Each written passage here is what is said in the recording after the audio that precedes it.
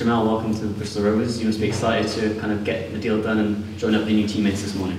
Yeah, I've been really looking forward to it. Obviously, heard a lot about Bristol Rovers. Obviously, a big club. Looking forward to getting started. When were you first aware of the interest from Rovers? Was in talks like around beginning of January. Was out in Holland. Was training out there. Just finished a training camp out there, and then found out that Bristol Rovers were interested. So I was like, it's an opportunity to go play games. Obviously, heard about the injury, so I thought it's a good time to come down and just try and play. You met your new teammates this morning. Short session out there on the grass. What were your first impressions? No, obviously it's a good team. Looking forward to playing with everyone. Got some good coaching staff down here as well, so looking forward to being out on the pitch. Obviously, you've had a lot of loan spells throughout your career, a lot of varied loan spells, different countries, different levels. You've got a good bed of experience to kind of build from, haven't you?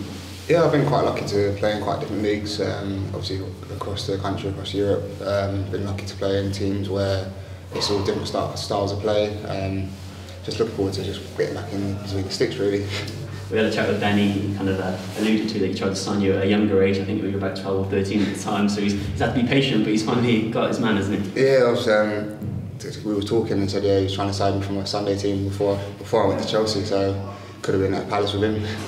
Obviously, a main kind of mainstay of a goalkeeper's job is to build that relationships with his back four, and obviously that takes a little bit of time. But your first impressions with your teammates here today was that you can build those relationships quite quickly as the games come thick and fast. Yeah, looking forward to playing. Obviously, being with the team, obviously being around the team, you'll get used to everyone's play. Everyone get used to each other's strengths and weaknesses.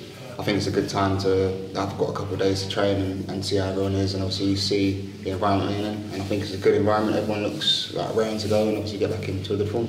I've been watching League One. You see it's really competitive this year. It's so tight. I'm looking forward to getting out and competing and obviously being in and around it and obviously trying to get the team to the playoffs.